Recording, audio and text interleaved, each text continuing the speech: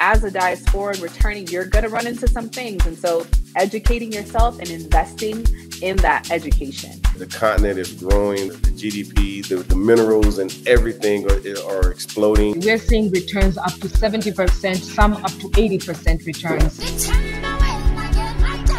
For people that want to create a business that is location independent, there are some skills that you're going to need to know along the way.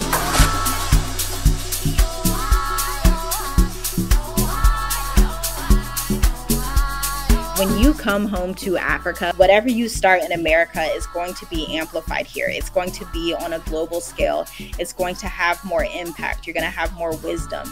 You're going to have more resources. You're going to have everything you need because you're in a society that allows you to prosper. I've been exporting sea moss in bulk from Tanzania, and that's another rapidly growing industry. This market is expected to reach 18.58 billion by 2028, and it's growing at a rate of 11.1%. There's a lot of opportunities down here in Ghana and Africa. Don't let anybody tell you otherwise.